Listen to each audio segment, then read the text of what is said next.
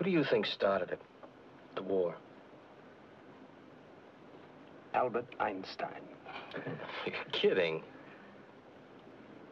Do you really want to know who I think started the war? Yeah. Why? Well, you're an egghead, aren't you? Who would ever have believed that human beings would be stupid enough to blow themselves off the face of the earth? I don't believe it even now. Well, we didn't want a war. We didn't start it. Come on now, how did it start? The trouble with you is you want a simple answer, and there isn't any.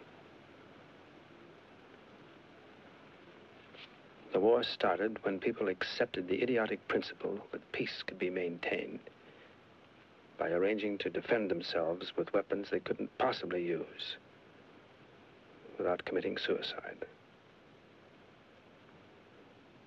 Everybody had an atomic bomb and counter bombs and counter bombs. The devices outgrew us. We couldn't control them.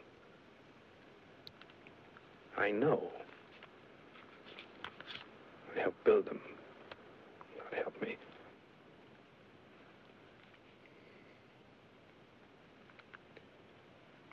Somewhere, some poor bloke probably looked at a radar screen and thought he saw something. Knew that if he hesitated 1,000th of a second, his own country would be wiped off the map, so he pushed a button. And the world went crazy. And